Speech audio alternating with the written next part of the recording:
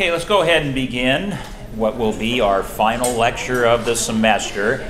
Just a reminder, next week we will be taking the second of our two exams. I'll be passing the study guide out for that a little bit later in class. I'll also be providing Professor Shapiro with a copy that she can post online for her section, and I'll be posting it on Moodle for our section as well, in addition to giving you the hard copy today. And then week after that, Thanksgiving break, and when we come back, we will begin presentations that hopefully everybody is working on now. They're group presentations. Professor Shapiro and myself will be collaborating to come up with a order of when people will be presenting during those final 2 weeks of the semester. So today we're going to try to tie up some loose ends of things that we've been talking about all semester. A lot of what we've discussed has revolved around that simplified model of the social world that we introduced the first couple of weeks of the semester. The concept that we all live in the social world. There are various aspects of media and media audience surrounding that, and that the influence goes in multiple directions. So I think that we're going to look a little bit, first of all, at how media technology, changing media technology, can be an agent for social change, and how much that is actually true. I think, for instance, and again, I watch way too much political news, but watching the last couple days, I'm seeing a lot of so-called pundits scratching their heads trying to figure out election results this week, because that's not what all the traditional models said was supposed to happen. But something very different did happen than what everybody was predicting.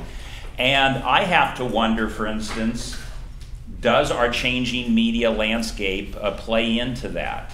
And I don't know if any of you have had an opportunity to think about that at all, but if you haven't, it's something worth thinking about, because again, there are lots of influences. Every time we see any kind of seismic shift, whether it be in politics or any other area of society, and trying to figure out, well, what caused it? What were the things that caused it? And I wouldn't be surprised if down the road you hear more and more discussion about media of today, how it played a role. I'm not just talking about mainstream media, but the fact that we have multiple media sources for information, some reliable, some not reliable, but the choice can be very individualized, almost like going into a smorgasbord in terms of the choices you have and saying, I'll have a little of that, as opposed to previous eras where you were given 2 or 3 choices and that's what everybody had. So does that factor into not only changes we're seeing, but maybe failure for people to communicate and understand one another? That's a great example of what we're talking about. Now, for new technology to really have a profound impact, though, on our society and to change things, a couple things are really important. And some of you are probably already very well aware of at least one of these things. Let's say a new type of phone comes out, or some new entertainment device that you really want. What is the first thing you're going to look at? You know, you're going to look at many things, hopefully, but what's the first thing you're going to look at in terms of, gee, am I going to get one of those? Price. Price, exactly. Affordability. And if you followed new technology over the past decade or so, you've noticed that every time something new product comes out, whether it's an iPhone, whether it's a flat screen, high definition television, when they first show up in the market, a lot of times it's wildly expensive. And then as more and more people get into it past the early adopters, suddenly you start seeing the prices come down and down. And today I could buy a 60-inch television, for instance, for probably about half of what I spent for a 40-inch television 10 years ago. This is how changing technology and acceptance of that technology affects the pricing. So that's obviously a big factor. The other thing is, if you have new technology, you want it to be easy to use, right? If it's complicated, you're not interested. Most people are not interested. So affordability and ease of use are 2 key things for any new media technology to really take hold. And it's kind of interesting when you think about it on a side note that when we use this fantastic technology that much of which didn't even exist 20 years ago, yet we may not necessarily understand how to use it. I still have a son in high school who's just amazing with technology, but if you asked him how it works, I bet you he couldn't even tell you. He sure knows how to use it though, and that's what I'm talking about. We have gotten very adept at using technology, even though we don't necessarily understand the technology that makes it possible. And it's also interesting, too, to think the changes, yeah? Sorry, I'm going to interrupt super quick. Okay, I'm yeah. passing on roll. Please make sure to sign in. And also, last time Nikki wasn't here, one of you guys stole the sheet, so please don't do that. And make sure it's up here at the end. Okay, thanks. Oh, it's okay.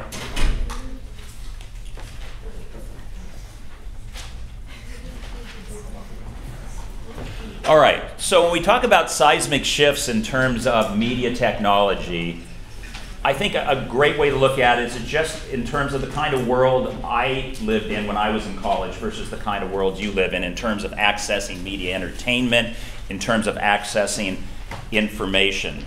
So for instance, my college world consisted of television, radio, and newspapers. There were still no DVDs or VCRs or any of that. That was it. Those were the three things: television, radio, and newspapers. And if you look at that even a little closer, what you notice is they provide different things for your different needs. For instance, what am I going to get from newspapers that I don't get from the other two? What is specifically unique to newspapers that's not unique to television or radio? What would that be? Yeah. It's like it's printed word and you read it instead of it being like flashed out on a screen or auditory. Yeah, it's printed. It's often more in depth. Traditionally, you're probably going to get more detailed information about a particular story or a particular subject from that to kind of help your understanding.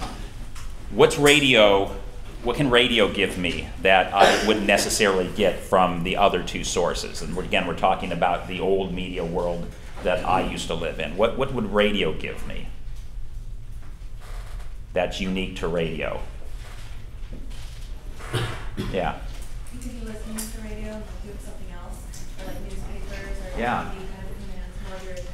Yeah, and that's exactly how I used it. A lot of times in a very passive way. Put music on in the background, can listen to music. I could learn what new music was out there by playing the radio. It also could be, in a lot of ways, the most immediate of the news mediums in terms of getting you breaking news, because radio needed much less technology to move around to, basically you could send a reporter to the scene of something and all they have to do to get on the air is get on the telephone, as opposed to setting up a live truck and making sure you can get a signal and all those kind of things. So in terms of immediacy, you could often get the most breaking current information from radio as well. Television. What did television provide that was so unique? Yeah, visuals, yeah, absolutely. And we've talked about that this semester, haven't we? The fact that everything we look at has a different set of information for you, for your interpretation. We're going to talk a little bit more about that today in terms of a concept called the medium is the message. And so you look at television and you get a visual image. I used the example earlier this semester that if you only read about 9/11 versus actually watching it on television, how you process that tragedy is going to be different. It's not saying it wouldn't be a tragedy in both cases, but there's more of a visceral reaction to seeing the images and all the horrific things that were going on. So that's television. Also, a great example, and I think we mentioned this in here, but the JFK funeral, which was really the first time that an entire country, and I would argue the entire world, gathered around a television to see a major news event play out. And in that case, that's what people still talk about who were alive then. They talk about the visual images, what they remember seeing on television. They don't say, oh, well, I remember reading all about that in the paper. They talk about what they saw. So it can be a very impactful thing. Now let's move forward to this era. And how has the internet disrupted those traditional roles that we just talked about for things like radio, television, and newspapers? This is all three. Exactly. It's all three. You can get everything you want there. So it's a major disruption. I mean, it's a convenience for people who use it. But if you are in one of those mediums, it basically upended your medium, because it upset everything from where you get your viewers or your readers to how you make money. And they're still trying to figure out the how you make money part of that equation, because there is no easy answer to that question, especially on something where so much of what you get on the internet is free of charge. It's really difficult to convince people that, you know what, you should still pay for your internet subscription to news, because people have this tendency to like free things, and if they figure there's a way they can circumvent that to get information, and I do the same thing. I read papers where they have a certain block after 10 articles, and I know how to get around those blocks. You know, it's just all a matter of how you use your search engine and what have you. So this is one of the problems facing technology, facing media and technology today. So what I want you to do now is I want you to take a look at these three questions that I've written on the board, kind of capstone questions for all the things that we've been talking about this semester. Question number one: how does media technology influence A, social interactions, your social interactions from day to day, and B, your view of the world? Okay. I think you can probably pretty easily answer part A of that question, most of you.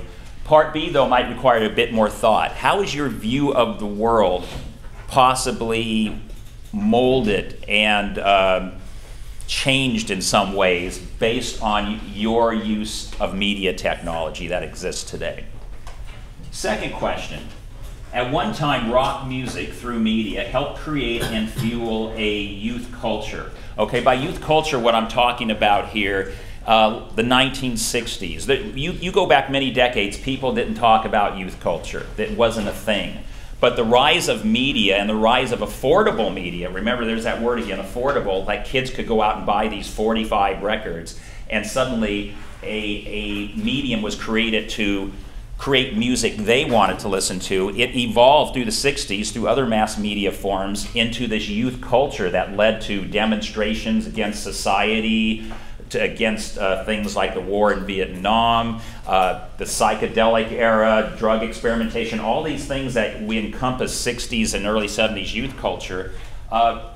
Media played a big role in, and specifically music through mass media. So the question here in this is today's media a unifying force for young people? Yes or no? Do you think it is? And then answer why you think that is.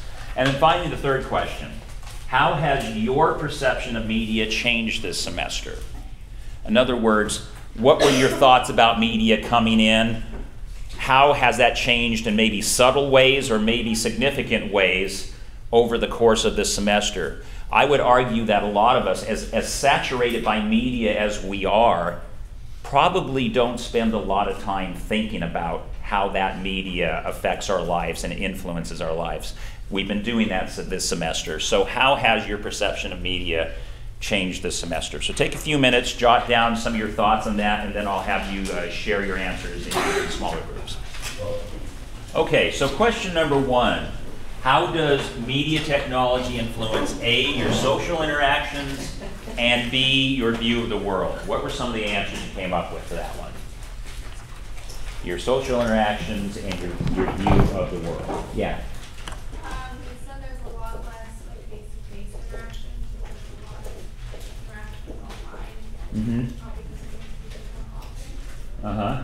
Like less face-to-face. Yeah, and I would imagine that's the pretty common answer, right? There's a lot less face-to-face interaction.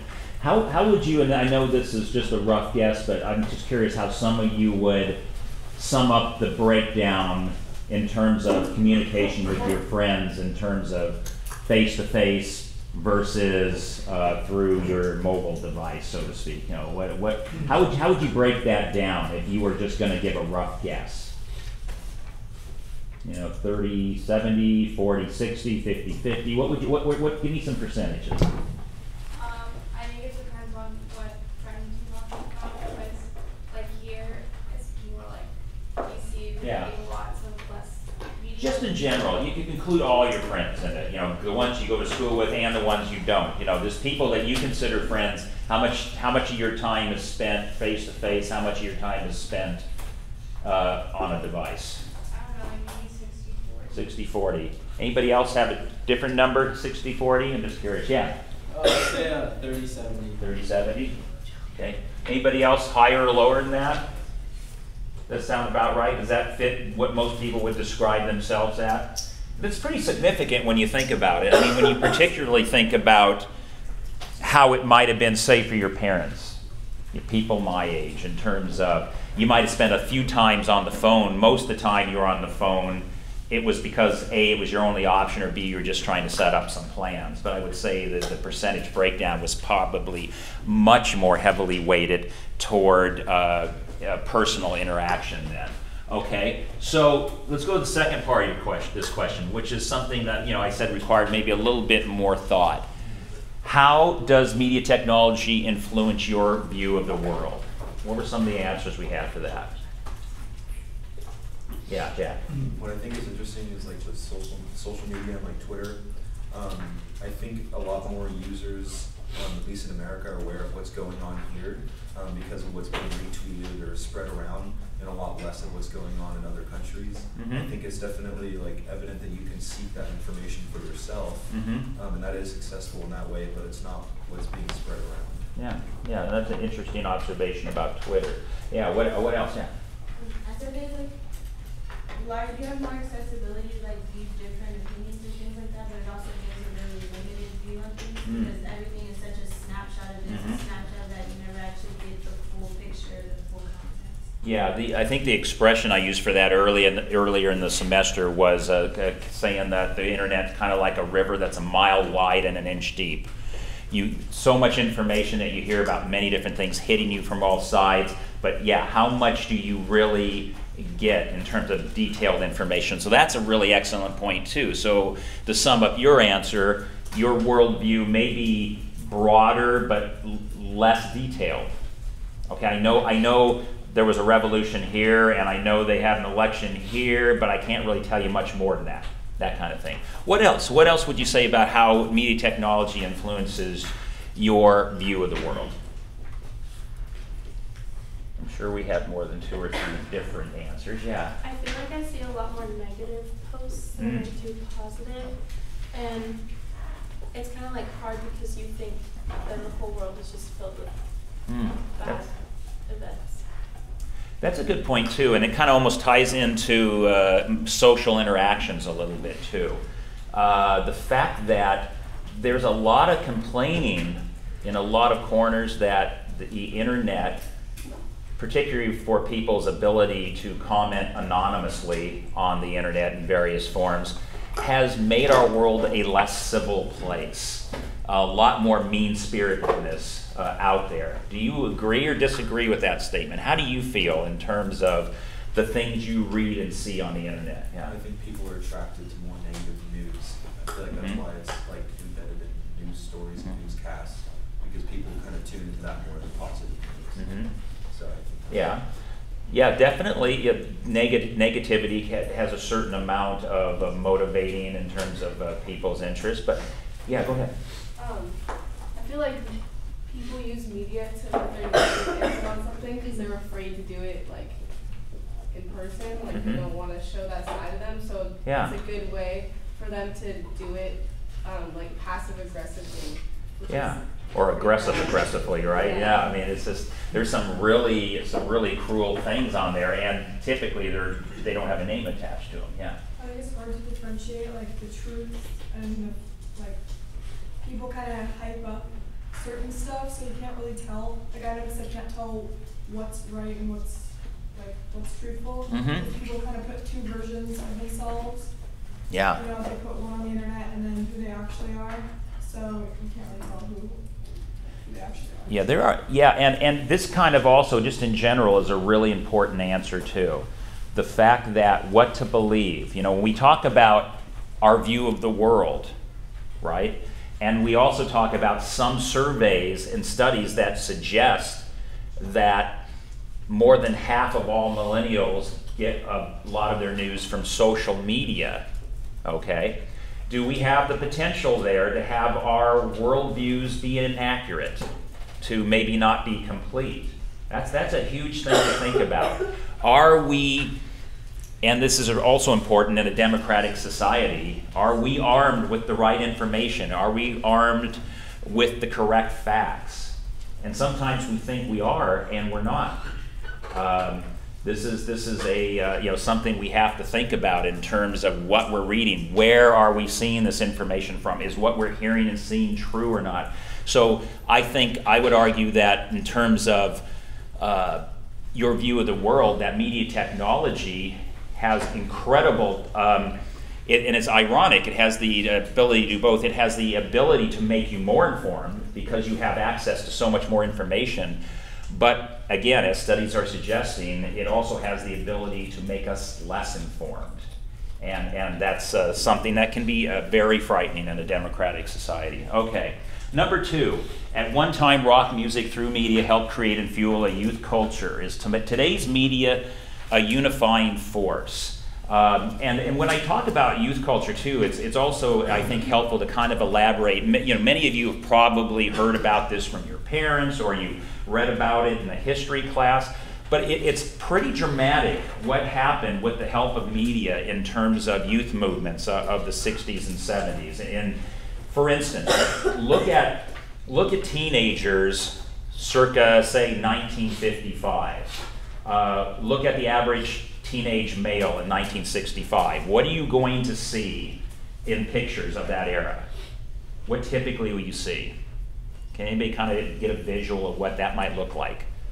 Say a group of teenage males in the 1955, what they might look like. What do you think? First of all, probably very conservatively dressed, right? Probably a nice button shirt, a crew cut, some kind of very conservative style haircut, and this was pretty much the norm for everybody. Look at, and this would be going back to your grandparents. Look at if your grandparents have any yearbooks around. Open them up, flip through the pictures, and tell me what you see. Tell me how the haircuts look, how everybody is dressed in those pictures. Now you move the needle from 55 to 1969. That's the summer Woodstock happened. Okay, you've ever seen footage of Woodstock? How did teenagers look then? Radically different, radically different. Think about that. Have you seen that kind of visual change in young people, say from, this is 2016, from 2001 to 2016?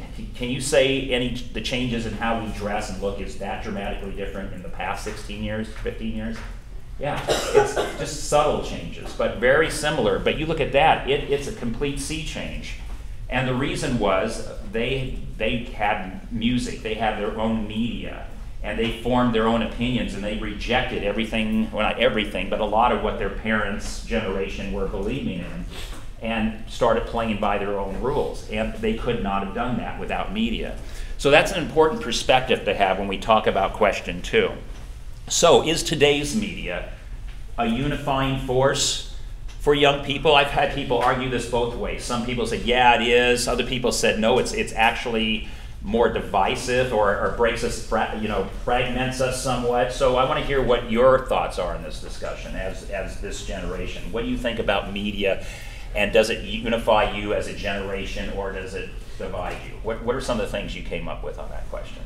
Yeah. I think it unifies you because each generation kind of has their own, what's the word? Like if you think of teens in like the early thousands, you think of like the Motorola flip phone. Now you're thinking of us, and we're like the first generation to be completely raised with iPhones and computers. And I think it depends on your definition of unifying. If you think unifying as like face-to-face interaction, then no. But if you're thinking of it in a way where we're all together in one place, that's social media. That's a good answer. Anybody else? What do you think? How has today's media affected you in terms of, is it a unifying force? Yeah. I think it has the potential to be a unifying force, but I think that the way that our generation, like millennials and stuff, we are, from what I've seen, very stubborn in our beliefs. And whenever we see something that doesn't necessarily cater to our beliefs, we just don't want to hear about it. And so when people have, like you were saying earlier, it's a platform for people to express their opinions. So if somebody sees opinions that they don't necessarily like, they kind of shun that information. And there's a lot of people that have different opinions.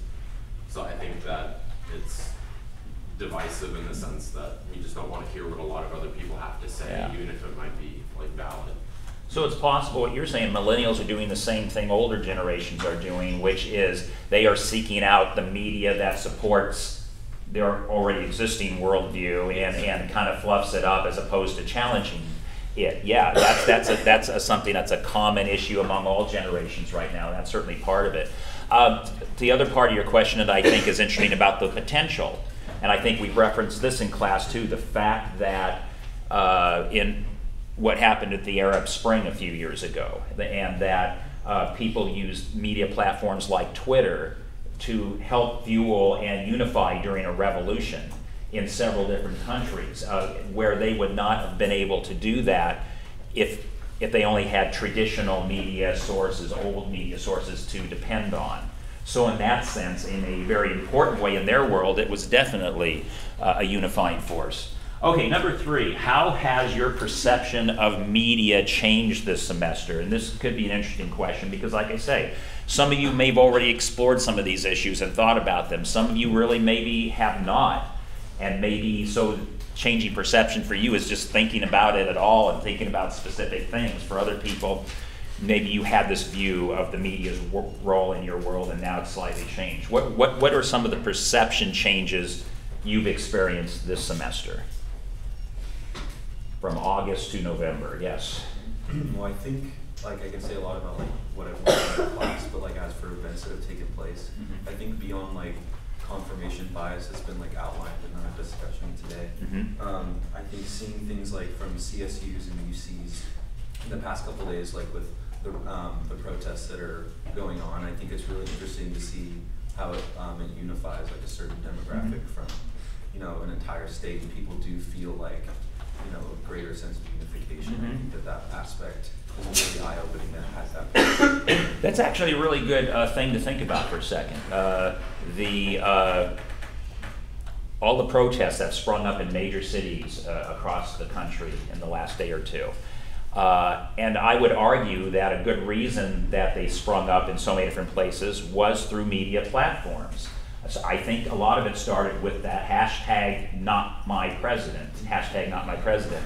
And it blossomed into all these spontaneous demonstrations in these major cities. You know, my question is, if you did not have social media platforms, would we have seen as many protests? I would still argue you would probably see some protests, but would it have been so across the board? That's a good question to think about. I think it like speaks to the importance of like a visual stimulus to have that affects you in a different way. Seeing the videos that people take. Yeah. So. Yeah. Anybody else have some answers to this? Because there's a lot of different ways we can look at this. How has your perception of media changed this semester? It can be a small way, it can be a large way. Who wants to go? Yeah. I think ever since like the agenda setting, like The what? The agenda setting activity that we did, like Oh yeah. kind of when I like watch news or like I interact with it, I kind of think more or less like what are we not being shown because they decided to show this instead. So I think that's really interesting. I think about it more often. Yeah, the concept of agenda setting, that's a good answer too, because I've had people tell me that in the past, that, you know, yeah, I never really thought about it, But somebody's got to decide what's news, and what if they're not making the right choices or the choices I would make? What does that mean in terms of our worldview, as we were just talking about a moment ago? So that's a really good thing to think about. The people who are working in the media, the decisions they make, how they affect your level of information and your understanding of the world. What else? What other ways has your perception of media changed this semester? Yeah. I think about like in the beginning when you were talking about like how like Facebook and like all this stuff have like news articles, but then they're like not really like true, or they're just really biased. So like every time I'm on Facebook or like Twitter and I see like oh so and so did this, or like this is why we shouldn't like do this, and I read it and I'm just like I don't know if I should like believe it or not, or like take it as news, because it's just like that could be like yeah.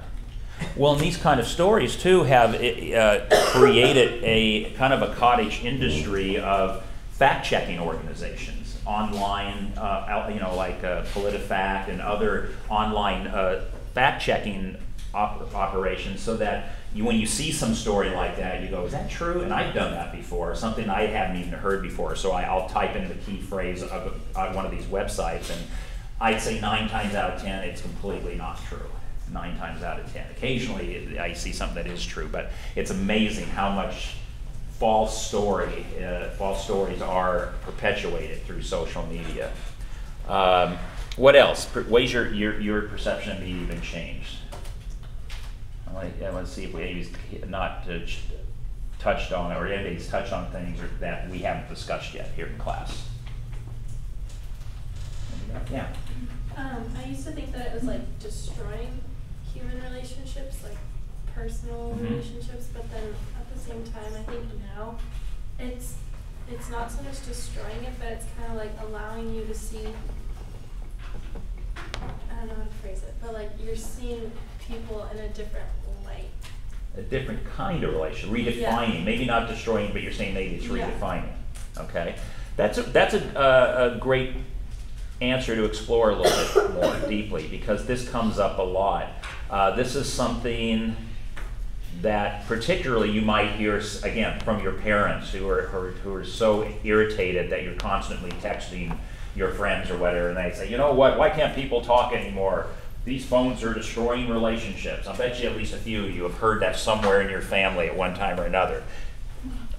Do you think that's true, or do you think it is just a question of redefining those relationships, those personal relationships? Damaging or redefining? What do you think? Because you all use social media to maintain relationships. Do you think it's damaging in any way? I think whether you want it to change or not, it's going to change, because I've noticed media is completely unavoidable now. Even if I like put my phone away and don't look at anything. Even if I'm just walking down the street, I'll see like a billboard or like a newspaper on the floor, so you can't not see anything.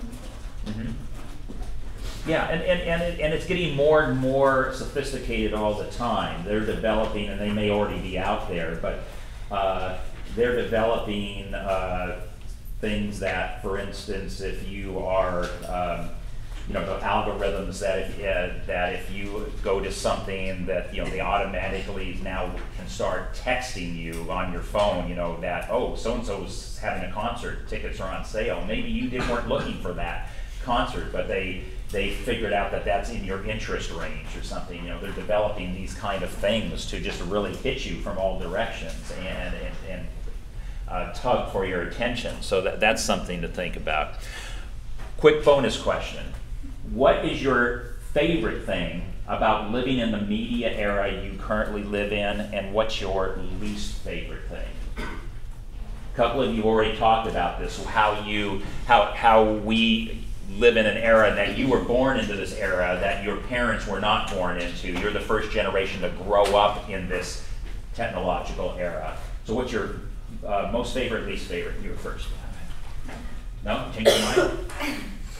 Yeah. I was going to say my favorite thing is that it gives people a platform. My least favorite thing is that it gives people a platform. Yeah. Yeah, we've talked about that, haven't we? Yeah. And never in media history of my lifetime over the past century has there been a more democratic platform than the internet. Absolutely. And with democracy comes some imperfections, absolutely. We all have a voice. Sometimes you just assume not hear some of those voices.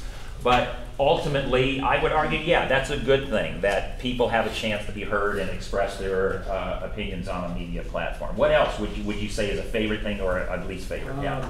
A favorite thing would be like the platform, like you said, but least favorite would be that like, people are so attached to it, they don't like to put their phones down, especially like when someone is talking to them, they're not like live and engaged with like an actual interaction with someone. Yeah.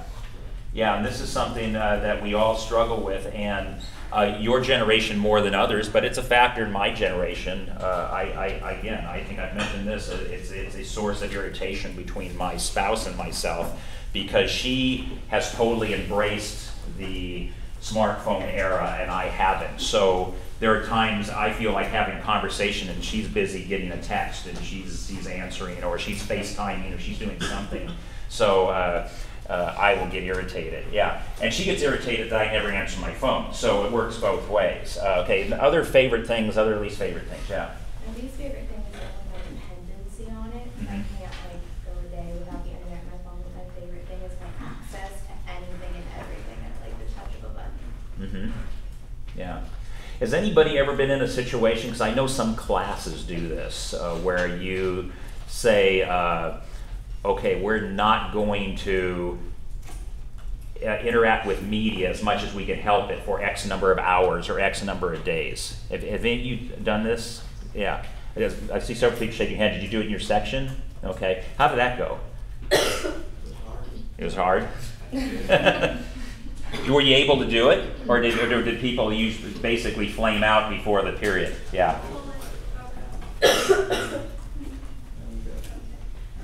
Like I think a lot of people like were able to like stay off their phone and stuff, but then like how we were described as what media is, even walking to the caf and like seeing entertainment and hearing music, like that's media exposure. So I think it was really hard for people to just not have media at all because it's like all around.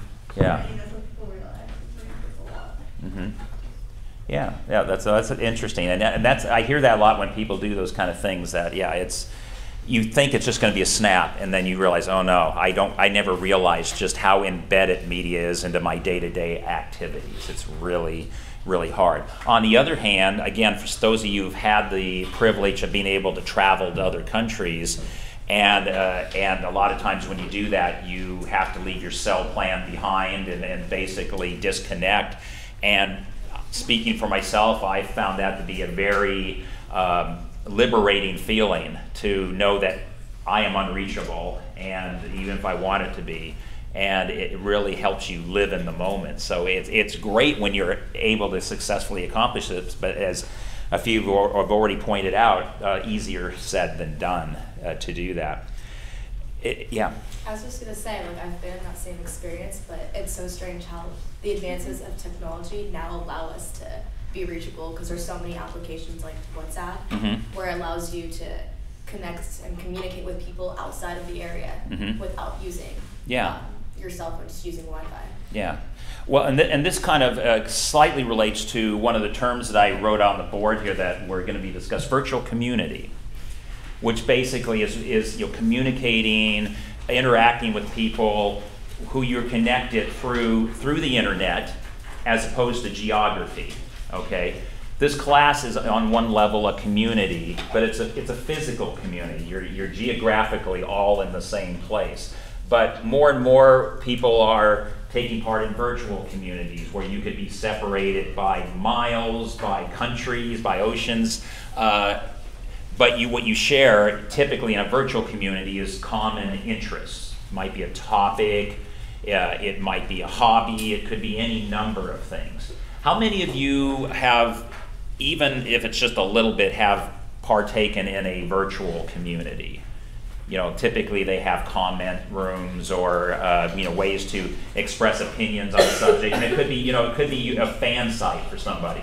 That's a virtual community. If you like somebody's music and they have a place for fans to comment on the new album or the concert tour or whatever, that's a virtual community. Anybody ever partake in this? I'm just curious. Nobody? A few of you, okay. What kind of things did you do with virtual communities at YouTube? Like someone passed away and it was like a thing on Facebook or something. We would, kind of communicate through it. Oh yeah, okay. What about you? YouTube. YouTube.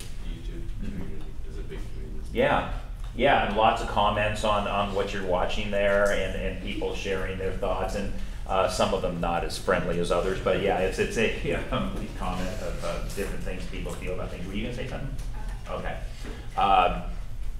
Anybody else, have taken part in a virtual community, and what, have anybody ever have made friends with anybody online, through just some weird set of circumstances? Yeah, you had your hand up. What happened? I made a best friend through online. We met through mutual friends, but it was like this website called TalkBox, and you can video chat with up to 10 people or something, and then we just got super close with that. We became best friends. Yeah. So, yeah. Does that happen to anybody else? That's kind of, yeah, what happened to you? I feel like at least for me, and I feel like for a lot of people, it happens through video games too. Like you'll be playing with somebody and you'll enjoy playing with them, so you'll friend them on whatever platform you're on, and then you'll just play with them consistently, and then you get to be close friends. Okay. That's how it be with a lot of people. Yeah, how about you? Like exchange students that come here, and during the summer, something that all start media, so you can be friends. Yeah.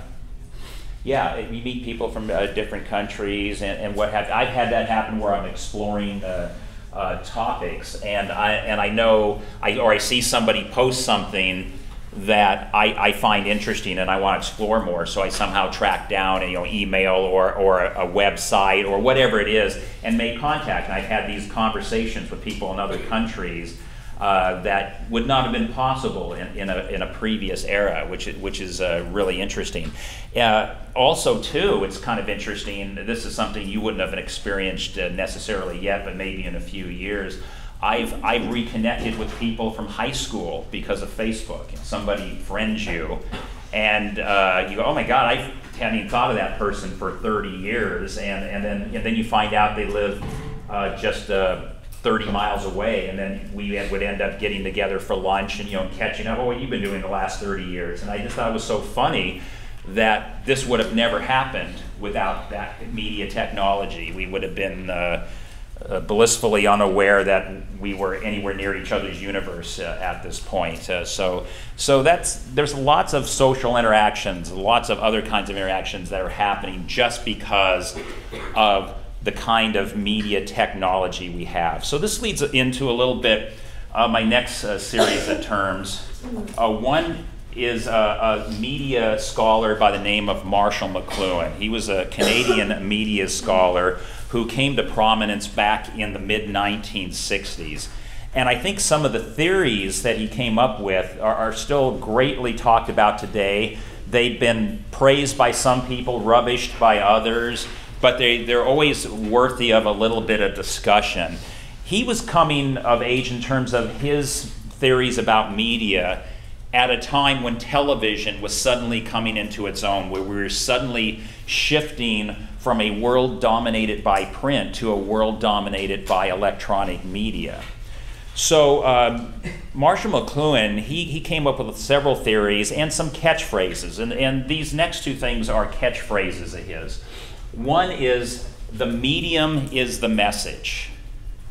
And we've actually kind of talked about this a little bit in this class, even a little bit today. The medium is the message. Has anybody ever heard this phrase? Probably not, because he's been dead for a long time. The 60s was a long, long time ago. But secondly, can you even fathom the guess what McLuhan meant by this? The medium is the message. Okay, mediums meaning, like television is a medium, the internet's a medium. Yeah. I've heard this before. I think what he means is it's how we shape ideals and culture, and you see this wholesome family on TV. So you're like, oh, that's how families are supposed to be. I want to be like that. That's the message. Yeah, I think you're kind of close there a little bit, but more specifically, What he was arguing was that if the influence of the mass media interests us, we should focus on ways each new medium that arrives on the scene disrupts tradition and reshapes our social lives. In other words, what he's saying is, as we shift from a print generation to an electronic media generation, it not only gives us a new way of getting the information, but, and this is what we've kind of talked about already in class, it affects our interpretation of what we're reading or seeing. So for instance, I use the 9/11 example. This is a perfect example of how they illustrate the medium is the message. If you get all your information about 9/11 through newspapers versus getting it all from television, and let's assume that the information you're getting in both cases is 100% accurate. Why is your understanding of the event different using one medium over the other? Yeah? Because you can interpret it differently instead of actually getting the visual. Mm-hmm. Yeah, your visuals lead to a certain interpretation. Words lead to a certain interpretation. So he's basically saying that as new mediums come along, it disrupts our interpretation process. It creates new interpretation processes for us to understand the events that are going on around us. Therefore, he's saying, in some ways, the medium in which you receive the information could be as, if not more important, than the actual information content that you're receiving. And that's what he's saying, that we spend a lot of time in researching media looking at content and maybe not enough time looking at how that content is delivered. Does that make sense? Yeah, so the medium is the message. And the other phrase he came up with is the global village. Basically, what he was saying about the concept of the global village is that electronic media, and in his case, he's talking about television, because that was the most modern electronic medium at the time, was unifying the world in ways it never had been. The fact that we could now see what's going on in countries far, far away and watch events from around the world through television, and then also in the 1960s through global satellite technology, was going to actually become somewhat of a unifying factor to make us think more like a world community as opposed to national communities, and thus the term the global village. There was a lot of talk about this in the 60s because I mentioned the youth movement and music. For instance, bands like the Beatles, who had a worldwide appeal. No matter what country you went to, they were usually the most popular band for a while. So young people around the world were listening to the same music and seeing the same things, this whole concept of a global village. And it sounds very utopian in certain ways, and if you think about it, well, how did that turn out? Are we living in a wonderfully harmonious place now thanks to electronic media? No. So I think in some cases McLuhan probably, in terms of explaining this concept he had of global village, was probably a little too utopian for most of us in terms of this creating a greater sense of global understanding and community. On the other hand, there were signs of it contributing to it. Another example I can think of, something I actually remember, was the first time we put men on the moon. This was not just a television event in the United States, it was watched around the world. So again, people all joining in and sharing in the same event. But his theories somehow, I think, become even more pertinent maybe in the internet age. When you think about the internet, does the internet have more, less, or about the same potential to further this concept of a global village, based on how the medium works, versus television, which was the medium of the hour when McLuhan came up with these theories? What do you think? Does the internet change the equation at all? Does it make a global village More likely, and I don't mean that we're going to get a utopian dream realized through the internet either, because I don't think so, but chat rooms alone would convince you otherwise. But I do think that there are certain things about it that certainly could contribute to more global understanding. What do you think about that? What are some aspects? I think in terms of television and internet, like television, I think more or less it's kind of the same thing. Every channel, every TV show, there's going to be a conflict and then it's going to get resolved and no one's going to be happy. But on the internet, it's more realistic. It's sort of real life, but it's not as unifying as TV is. It's more diverse. It allows for more opinions and it allows for more debate, I guess. Yeah, it does, because that whole democratic process, a lot more opinions can be expressed and often more debate. What is another key thing that it offers that television doesn't offer? Anybody think of that? Communication. Yeah, interaction. Yeah, no, you're there. Yeah, interaction. I can say something on the internet, put something on the internet. You can respond to it. We can communicate back and forth. And we kind of were just talking about that, meeting people from other places that we don't live nearby because we have the ability to communicate back and forth, whereas television is essentially a passive activity, right? You sit there and you watch. You may learn more about places and see more places around the world, but you're not interacting. The internet provides an opportunity to interact, and so therefore it makes it an interesting experiment to see if it does contribute, even if it's in small ways, to this concept of a global village, the fact that we can interact not just with people near us, but people from all parts of the world. So it's something to think about. And also when you talk about technology and its effect on society, it's also interesting to look in the opposite direction. We talk about all the media saturation we have today, but what about places that don't have it or haven't traditionally had it? And this is an interesting concept because I think our first reaction would be, well, everybody has it now, right? Well, actually, there's a few little pockets in the world where this isn't the case. One great example was, is, the country of Bhutan. Now, I don't know if anybody's ever heard of Bhutan. It's a very small, tiny country in the Himalayas near China. Very tiny, very small population, and a kind of unusual country too, historically, in that, for instance, many countries measure, for instance, their gross national product, things like that.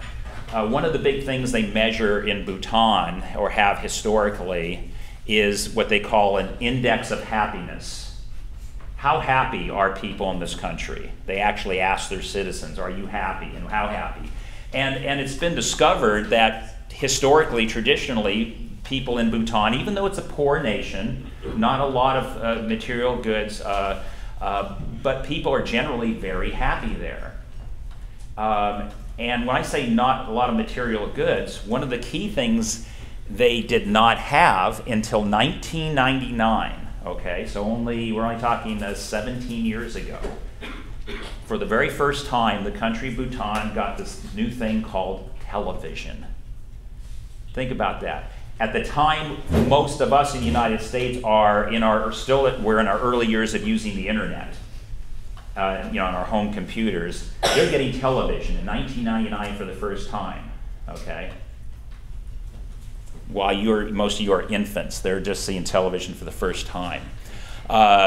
There's not a lot of options available on television. They're certainly not getting the 200 channel package, like we get offered, and HBO Go or anything like that. They're getting very basic television, not unlike what I got as a child.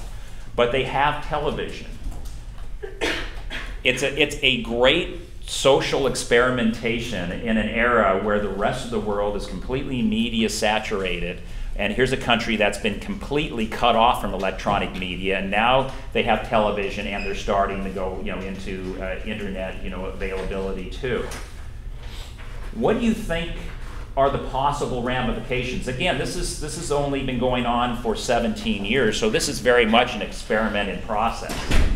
In progress, in process. And what is some of the possible outcomes of this? Do you think they're all good? Do you think there could be some bad outcomes? What do you think about a country in this day and age getting television for the first time? For instance, will it drop their index of happiness when they get to see programs and find out what the rest of the world has that they don't? Yeah. Yeah, I think so, because, I mean, it is entertainment, but then they'll be able to compare their lives to the lives of others, and obviously that comparison might lead to sadness. It could, couldn't it? Yeah. It could. It definitely seems to be leading to social changes, because within several years I think a lot of this has to do with this effort to modernize in that country, but they also, when they first got television, the country was a monarchy. And now they're shifting away from that model toward a democracy. And I think they might still be keeping a sense of the monarchy, much in the same way Great Britain has one, but not an actual powerful monarchy, more figurehead type of thing. But there's been this social shift going on. And so it's interesting to see this country that is so behind the times now suddenly starting to stick its toe in the media technology waters. So again, we talk about what we're going through, and what they're going through is something completely different, and it will be fascinating to see what kind of effects that has on their perceptions, their worldviews, their sense of self. And also, as I don't know what kind of programming they have or have had access to, but it also kind of plays into our final term for the day, cultural imperialism.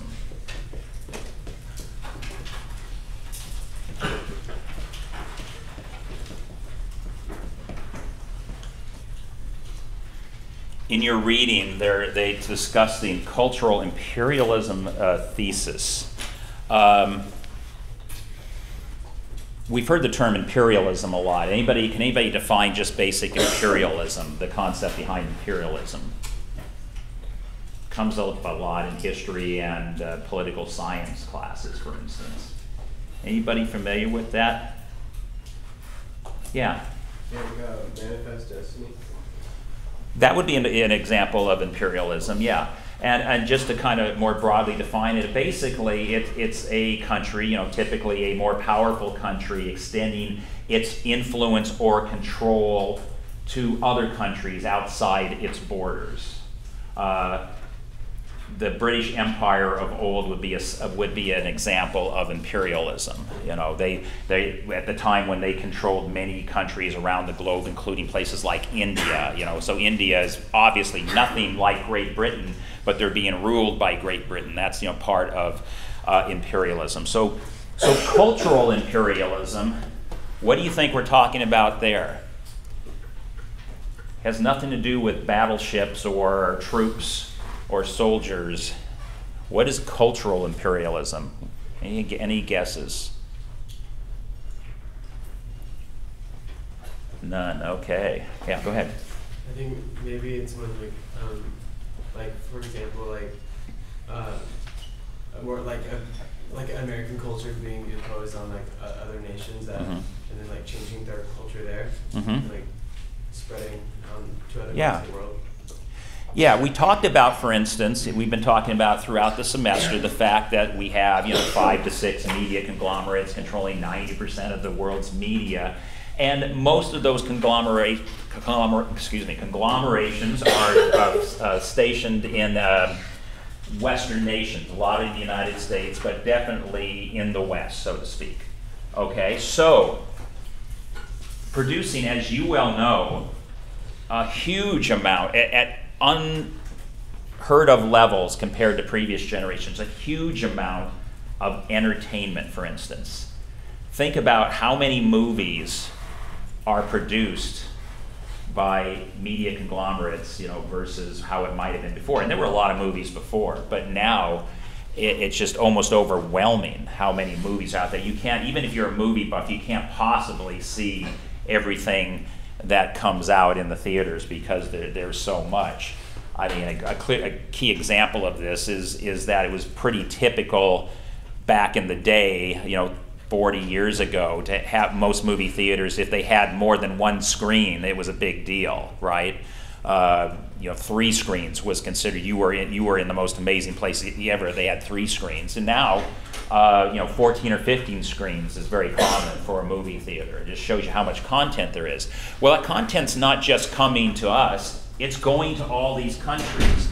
And so the concern becomes, are we imposing, although it may be subtle, it may be nuanced, but are we imposing conditions and norms that are part of our American culture, for instance, on other countries around the world just through our programming, just through our entertainment programming? First of all, do you think that's possible?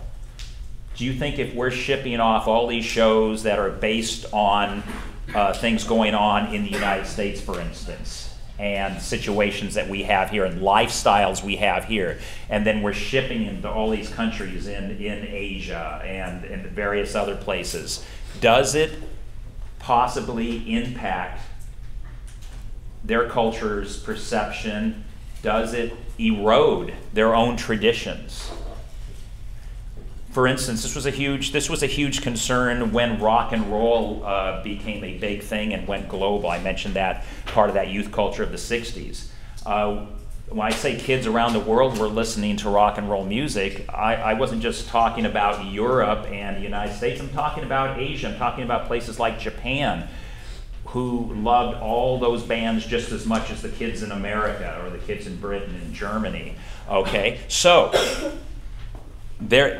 traditional, older generations in Japan were very upset by this.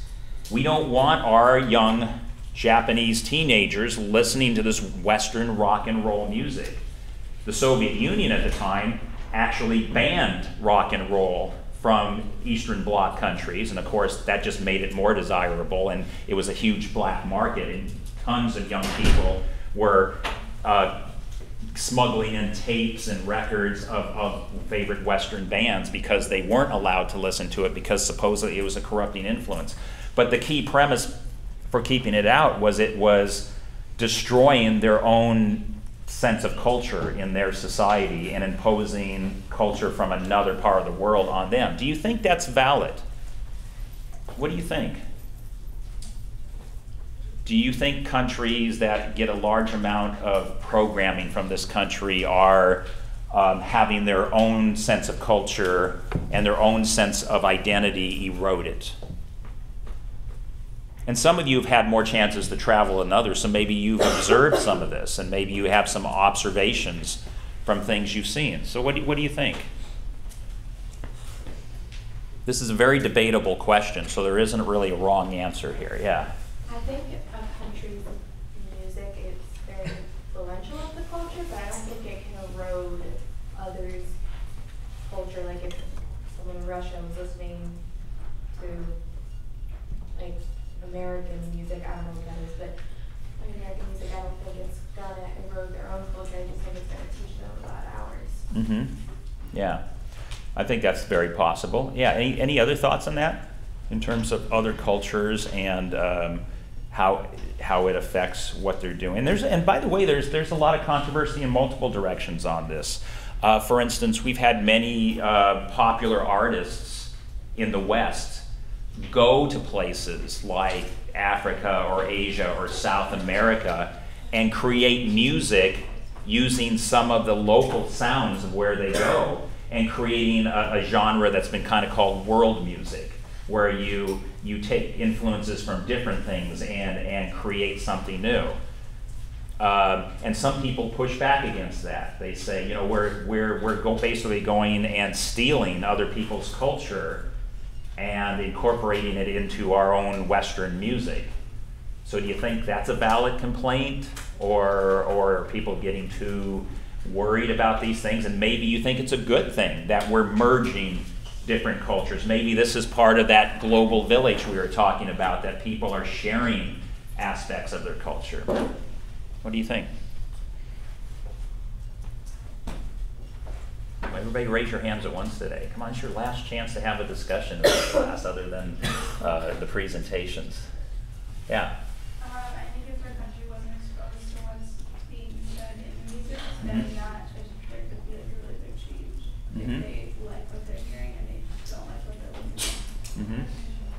Yeah.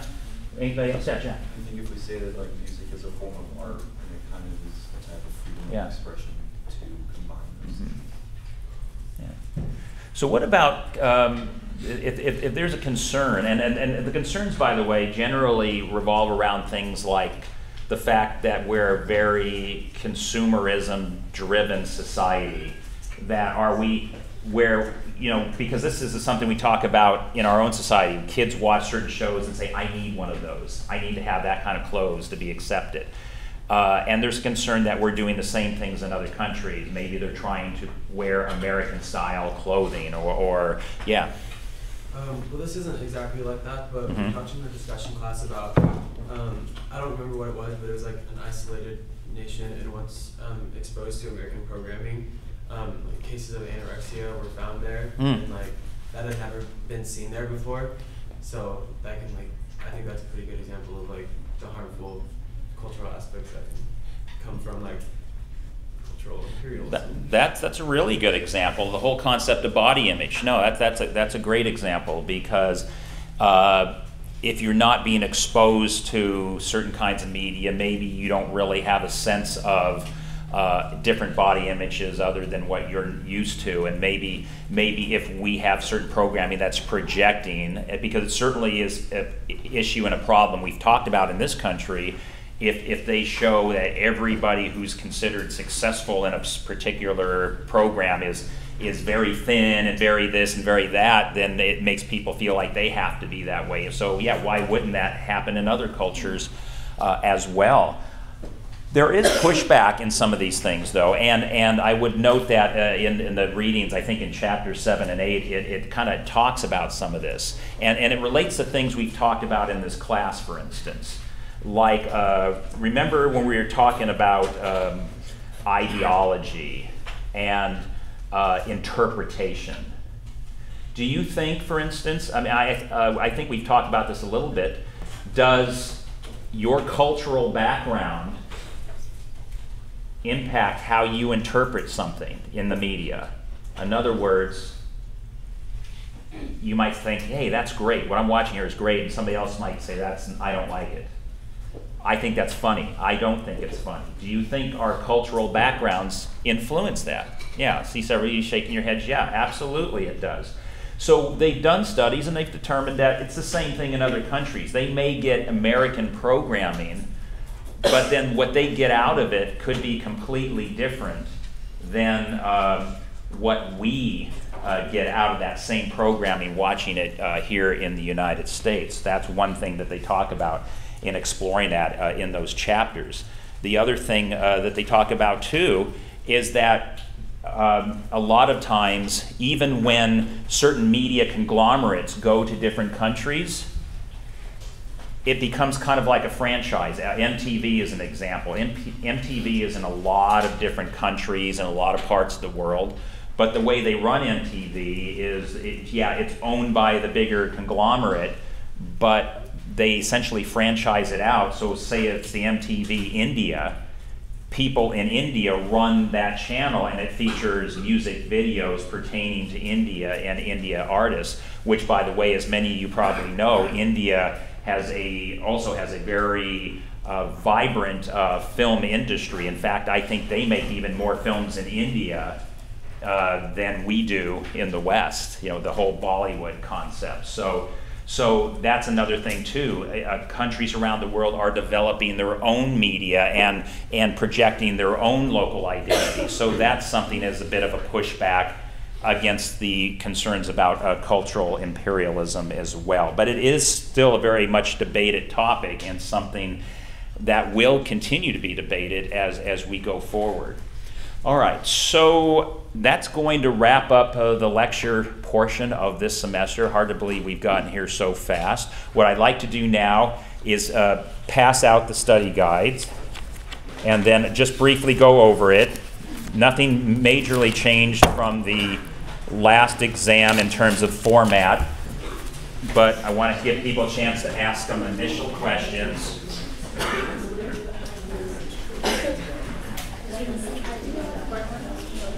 Yeah. It's 60, and I'll get into that in a second.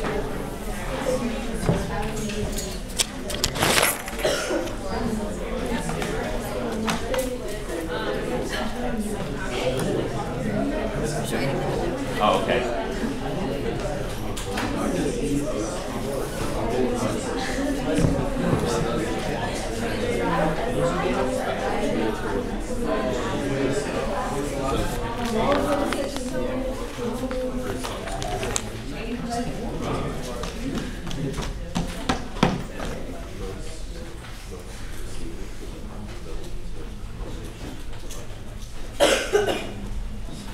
Give it a few minutes. It's tough to get 68 or so study guides passed around. Again, I will also be sending a copy of this to Professor Shapiro, and for my section, I'll be putting it up on our Moodle site if for any reason you lose your copy or something's not here today that you can access.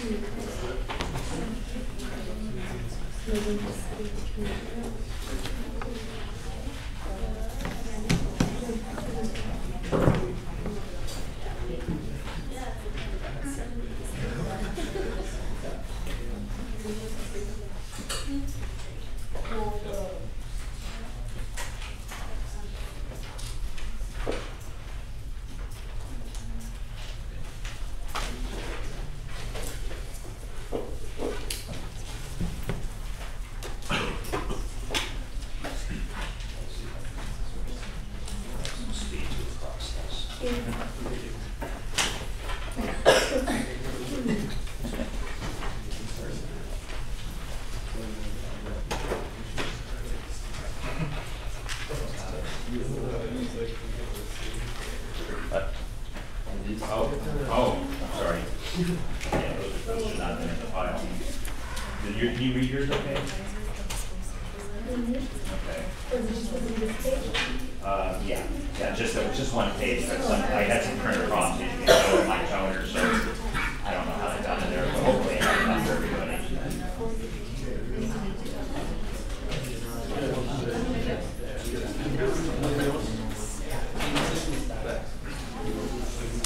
Hang on a second. You still have some? Send them down this row. Down that row. We had some, I got some copies of things mixed in that shouldn't have been there, so. But I might still have enough.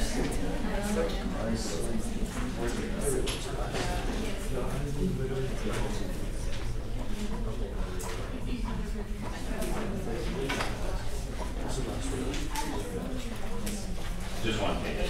Sure. Oh, it's okay. Bad. Okay, I didn't know this. Let me see here. Okay. If you can't read yours, give me your copy. I did not notice my toner went out in the middle of the print job. Unfortunately, I didn't see that because I only saw the ones that were on top. Okay, so.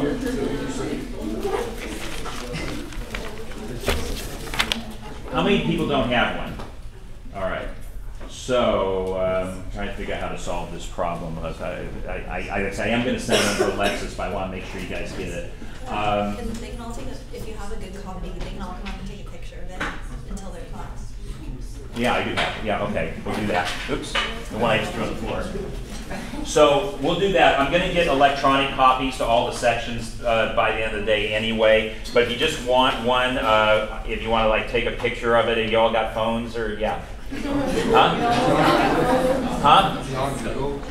It should be. Did Alexis put it on your guys' Moodle, or what did you do last time? Did you? Because I sent her a copy last time. If you want a picture of it, come up at the end of class. Yeah. All right. Okay. We'll make sure you all get one, and I can print some more copies now that I know I need a new cartridge. I can change that, print more if you want to stop by and get a hard copy as well. So my apologies about that, but basically, let me just go over the basics of it. This is a study guide is covering 60% of the test. So 60% of that exam will be things from this sheet of paper. In addition, 40% of it will be multiple choice true false. 40% multiple choice true false, 60% terms and essay questions. All right. So what I have here is the same concept as last time. I have a list of terms. I'm going to have you answer 6 of the terms that are listed here. I'm going to probably put 7 on the exam. You answer 6. I have 5 essay questions. I'll probably put 3 on the exam. You only answer 2 of those 3 that I put on the exam. Pretty basic. Again, same thing as last time, only no timeline. That's really the only difference. Anybody have any questions about the format of the exam? That is 1 week from today, yeah. What are the chapters covered? Oh yeah, thank you. That's a good point. It is on the study guide, but I also want to just verbally mention this too. It's our required readings for this one are chapters 5, 6, 7, 8, 9, and 10. Those are the chapters of the textbook that we've been covering over these past several weeks. Okay? So that's where you'll find this information. And every single one of these terms, for instance, is in the index of the book where you have those chapters. So it should be very easy to find the information if you're a little fuzzy or if your notes aren't as good as they could have been. And then the essay questions also deal with a lot of things that are in the book and things we've discussed in class. And as another guide, typically what is on the exams in terms of reading assignments, I'm not the type of person that intentionally tries to find the most obscure fact from chapter 7 that we never talked about so I can trip you up. If I talked about it in class, that increases the likelihood that it's going to be on the exam or on the study guide, because I'm trying to highlight things that I think are most important. So if you've been paying attention, if you've been noting what I've been writing on the board, if you've been trying to follow those chapter readings, it shouldn't be too tough to do very well on this exam. Also, too, it's worth pointing out that my office hours are Monday afternoons and Thursday mornings from 10 to 12. If you ever feel like, say, like Monday afternoon, there's a couple concepts you're unclear on, maybe you struggled on essay questions the last test and you want to make sure that you're more solid this time, I'm always happy to have you come by my office hours and talk to me. I'm happy to give you feedback on any of this if anybody wants it. Okay, any other questions? Then we will see you next Thursday.